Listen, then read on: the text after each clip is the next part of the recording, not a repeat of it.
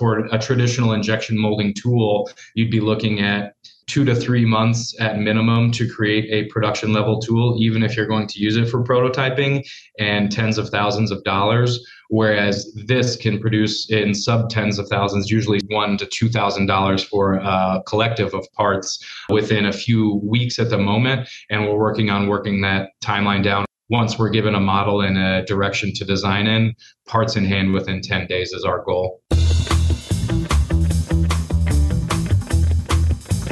You're listening to the Drone Radio Show podcast, the show about drones and the people who use them for business, fun, and research. Hosted by Randy Goers. Hello, everyone. This is Randy Goers, and welcome to the Drone Radio Show podcast, episode 378. Is there a way to make drones lighter, stronger, and more scalable without sacrificing safety and integrity? One company believes there is.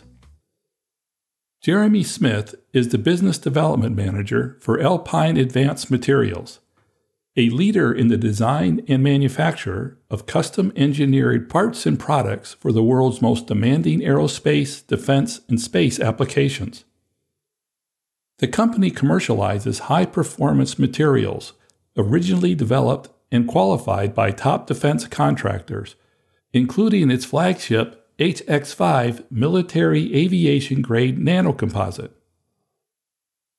Engineered to replace machine aluminum, HX5 is half the weight and has been both tested and proven against the harshest environments in the world.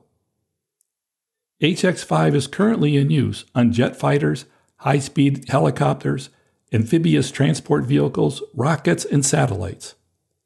It is highly adaptable without sacrificing strength or performance. Its customization and manufacturability here in the United States, combined with its high tolerance and dimensional stability, make it an ideal alternative to the cost and production challenge associated with aluminum. That makes HX5 ideal for use in the unmanned aerial industry.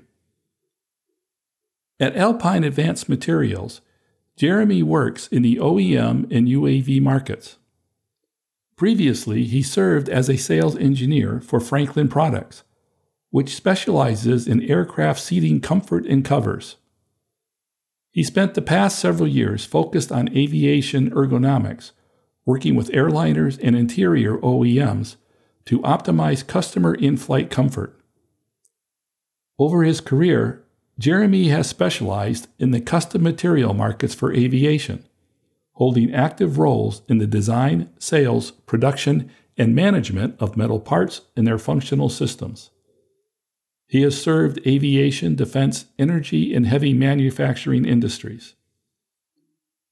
In this episode of the Drone Radio Show, Jeremy talks about Alpine Advanced Materials, its aviation-grade nanocomposite, and how it can help make stronger, lighter, and more scalable drones. But before we hear from Jeremy, I want to thank those of you who have been supporting my funding campaign.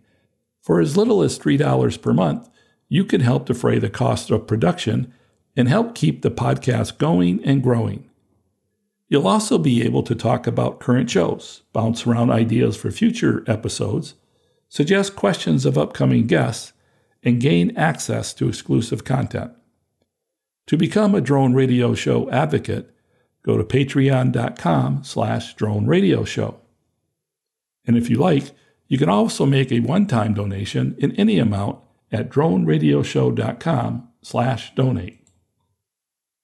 And by the way, if you have a great story on the use of drones that you'd like to share in a podcast, contact me at randy@droneradioshow.com.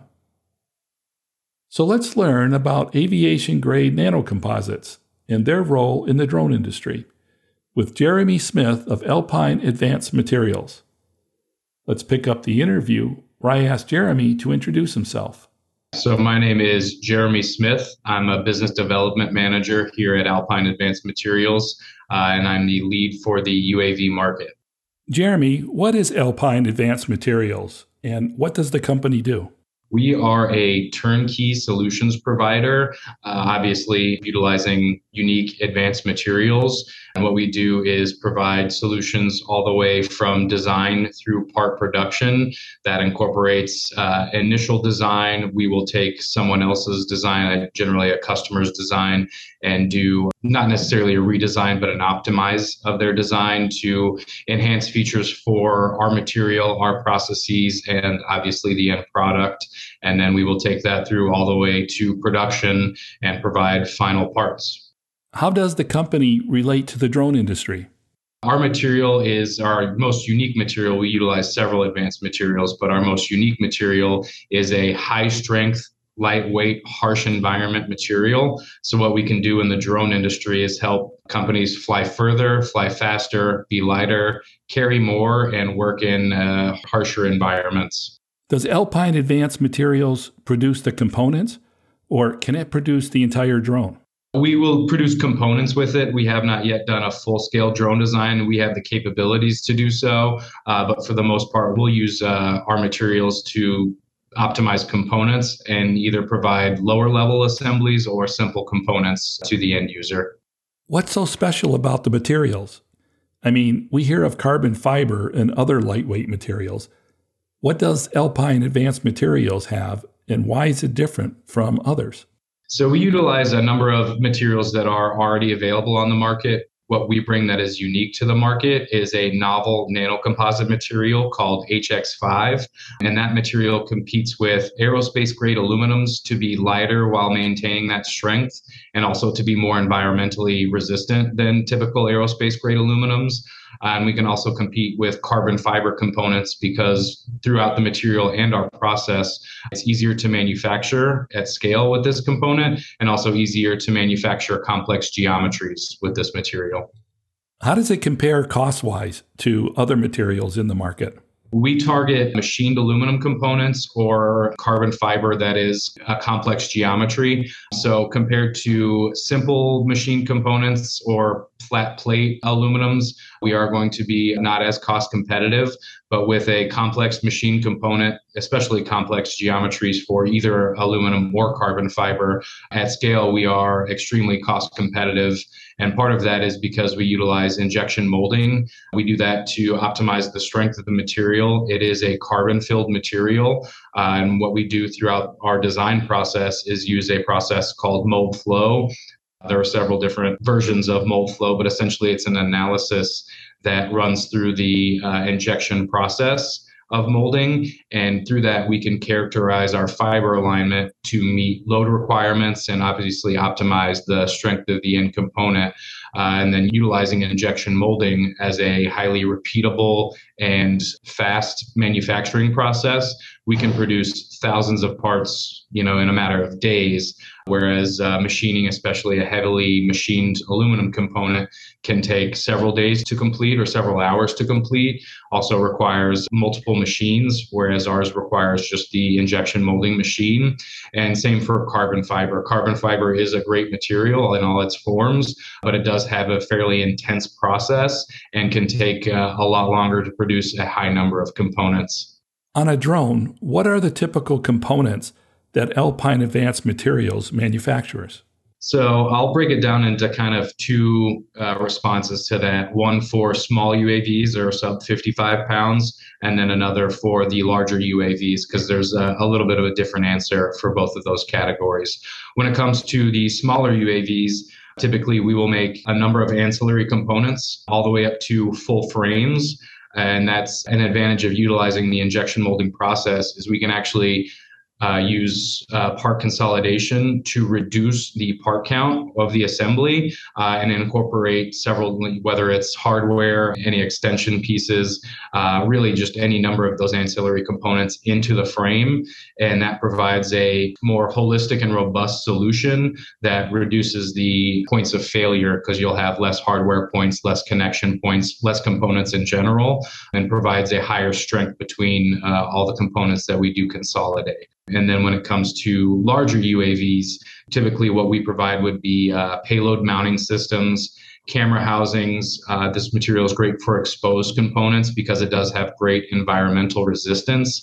And then again, for large UAVs, we can do part consolidation here as well, where we'll take a number of parts in a subassembly and produce them in one or two injection molding parts, giving, again, less assembly time, less points of failure, and a more robust solution. So you can pretty much do an entire vehicle.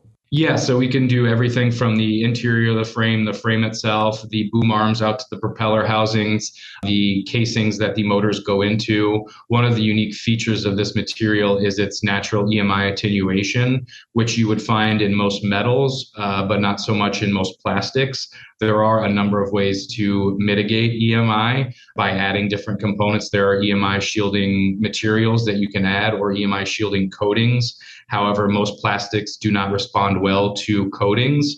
What's unique about our material is that it responds well to all coatings, including EMI. So given its natural EMI attenuation and its ability to be coated with additional EMI attenuation, we can provide a final part that has EMI hardening for all of its internal components into the fuselage body and then all the way out to your motors for your propellers, depending on obviously the design of the UAV. But what that does is protect all of those components from interference from their own components, interference from other UAVs in the area, especially as we see swarm drones or swarm UAV systems becoming a very popular defense avenue as well as an entertainment avenue. You can see some very incredible drone light shows or drone coordinated shows that it's important for all of those components to have the correct signal without interference. And this material's EMI attenuation allows that to protect those components from being interfered with respect to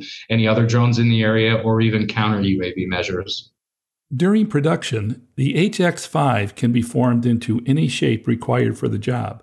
Correct. Yeah, we can use it for highly complex shapes, even down to simple shapes. It's a high strength, lightweight, so it can handle a lot of your payload mounting systems, especially as we see drone delivery expand. They're going to want to increase the amount of payload weight. What we can do is provide a material that does not add significant weight, but does add significant strength to increase the payload weight, as well as just the general robust nature of the UAV itself. The UAV industry is not the only industry that Alpine serves. The company has been involved with the aviation industry for a number of years. Correct. Yeah. We do several different industries, to name them kind of in a broad sense. We support the defense industry. We support commercial aviation, private aviation. We also support some interesting space applications. This material has great harsh environments. So obviously space is one of the harshest environments. It's got gamma radiation hardening. It passes outgassing, and obviously anything that is going to space needs to have lightweight to get there. And additionally, we've found that it actually has some unique opportunities in recreational space as well. Everything from small fishing reel gears all the way up to large components for extra terrain vehicles. So suffice it to say, the material has been tested in some highly stressful and harsh conditions. Absolutely. It was optimized and initially designed for harsh environments and defense applications. And as you can imagine, that runs the full gamut of the earthly potentials of harsh environments, from cold to hot, and then as well as corrosive environments. So it has great resistance against salt spray and marine environments. It has great corrosion resistance against caustic materials. So I believe you recently had a guest on your show, Lucid Drone, that's doing the cleaning systems. A lot of cleaning systems, or at least cleaning materials, can be caustic or at least degrade common materials. So a material like this helps it maintain a quality part while being exposed to elements such as that. When did the company begin looking at the unmanned systems industry? Yeah, I would say probably coming out of the pandemic, we were largely focused in the defense industry. It is a very young company and we are classified as a small business. It stood up in 2018 and initially supported just a small number of defense primes and defense contractors. And as the company grew, one of the markets we identified as having potential is the UAV market, especially as we see with new certifications passing, like beyond visual line of sight, new application spaces opening up, like drone deliveries. Since we work in the aviation space, there's a bit of a crossover. There are a couple drone companies now that are doing aircraft inspections utilizing UAVs. So we thought that this was a great space to get into as it scales up because our process lends to a scalable solution.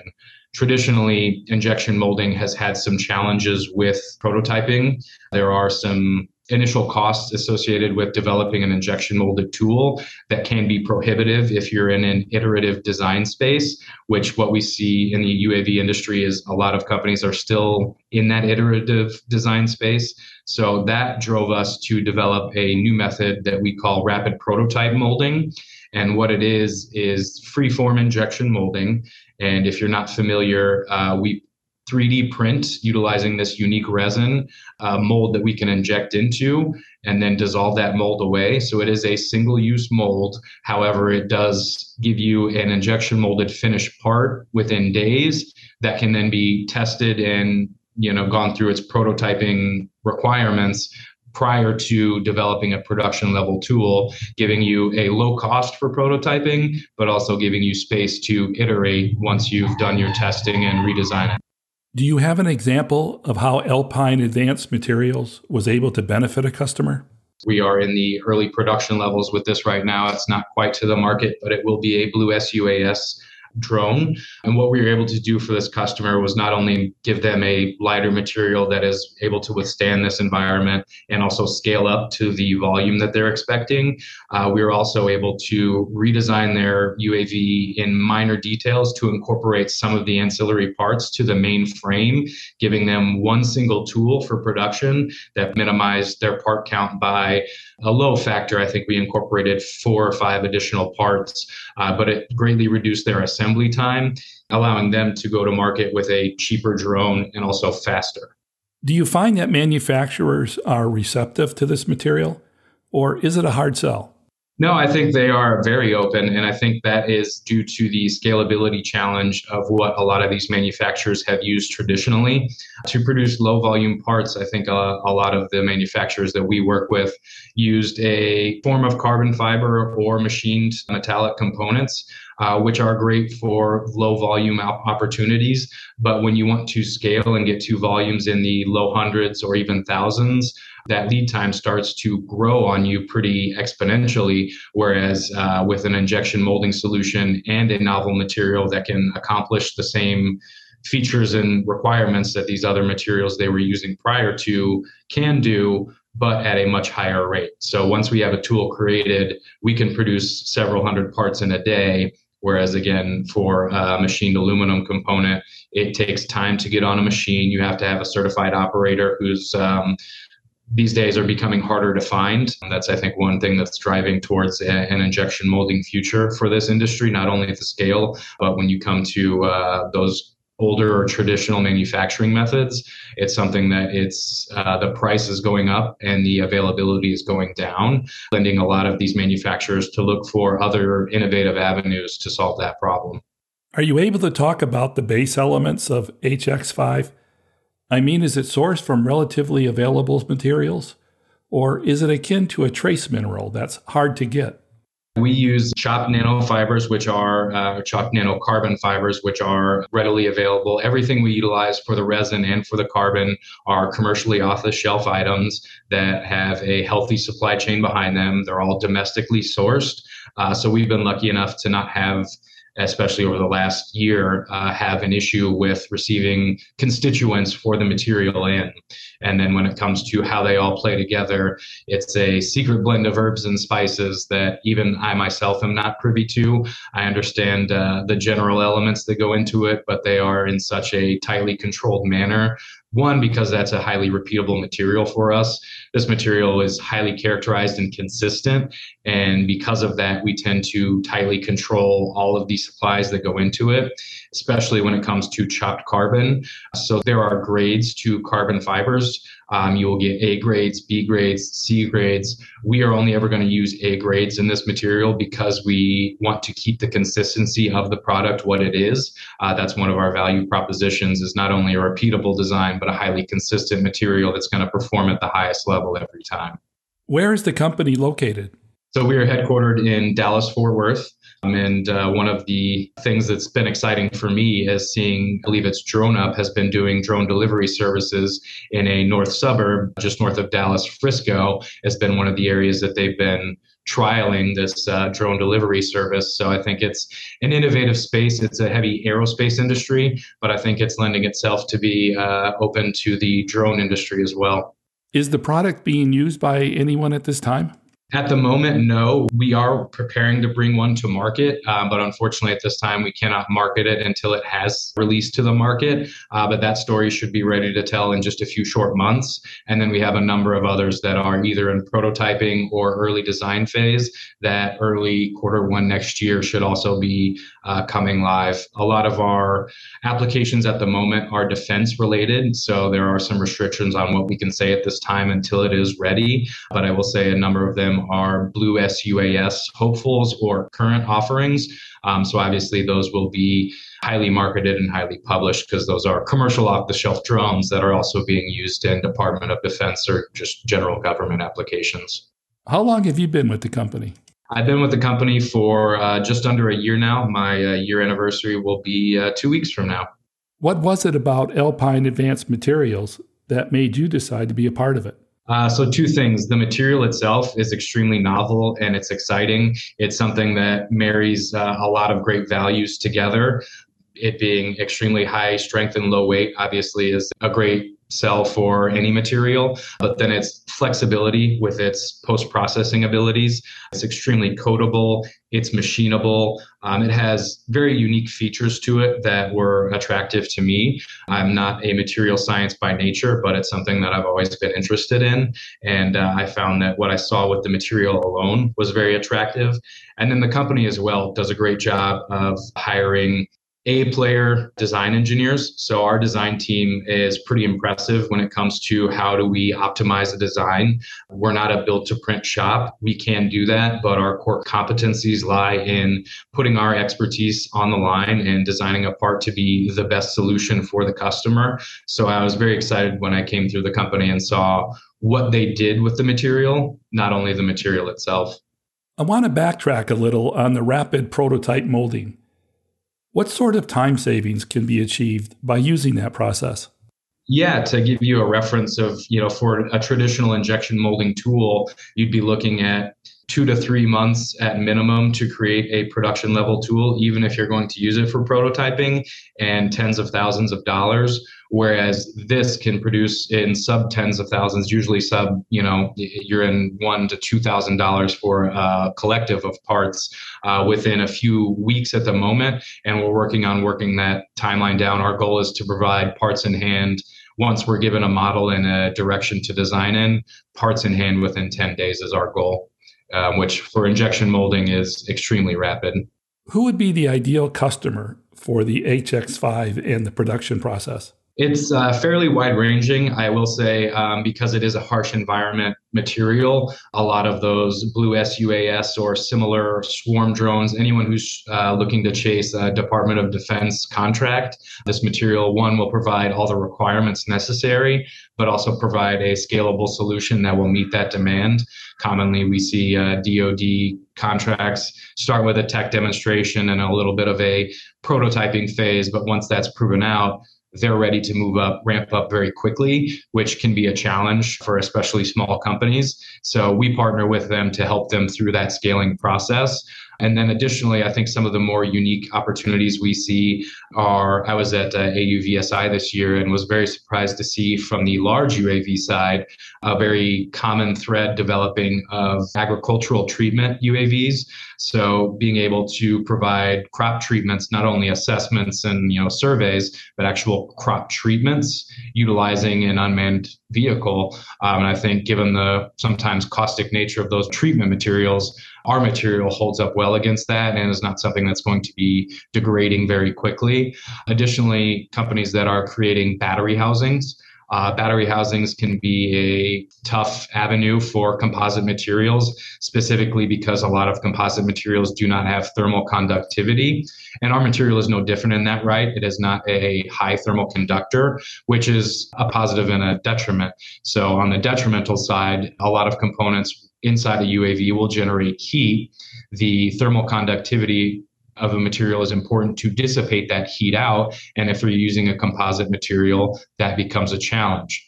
Our material has great compatibility with overmolding aluminum or other similar materials that are heat conductive components, so that way we can dissipate that heat outward while still maintaining a sealed, holistic, robust solution.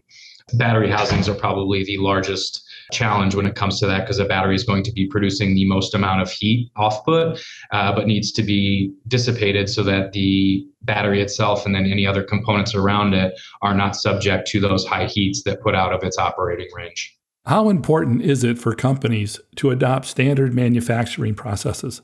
So it's important from the scalability perspective. That probably is the primary factor in requiring or needing standardization. As you want to scale, you want to reduce the complexity and also points of failure.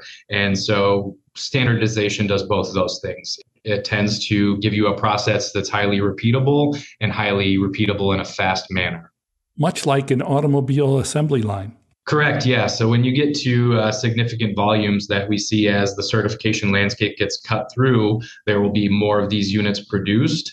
You're going to want to do so faster and more repeatable. There will always be a market for custom solutions that are highly unique and very low volume. But as we see, the large end of the bell curve is going to be a standard process using some standard components. There will be components across several different UAV manufacturers that are essentially the same component. Standardizing it allows them to acquire or provide that component faster and cheaper.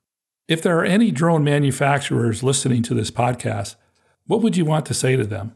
So I think our biggest advantage to those who are listening is to provide scalable solutions, even prototype solutions, with the intent of developing a scalable solution.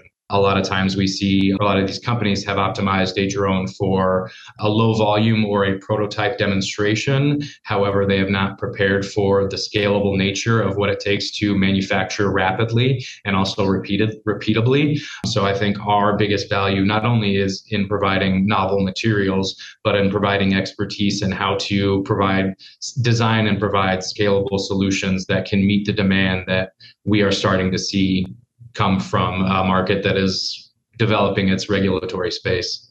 And for my final question, Jeremy, what message would you like to leave regarding the future of the drone industry?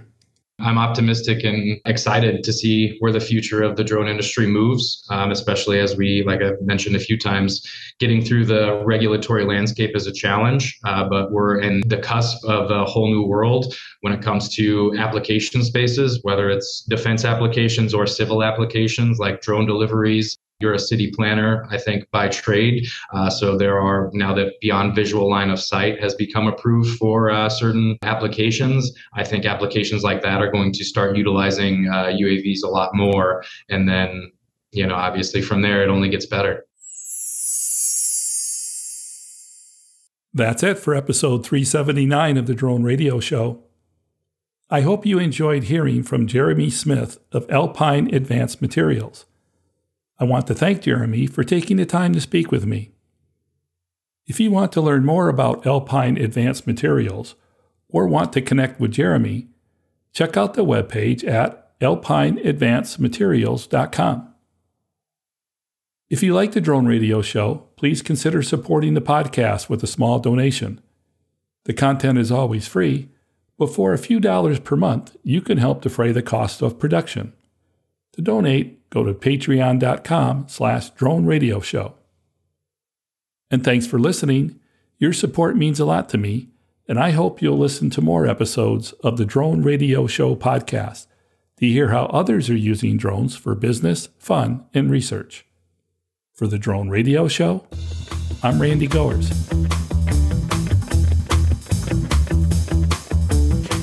This has been the Drone Radio Show podcast. More information on today's show can be found on our website at www.droneradioshow.com. If you're using drone technology for business, fun, or research and would like to share your experience on the show, please visit our website and fill out a guest appearance application. And don't forget to follow us on your favorite social media channels.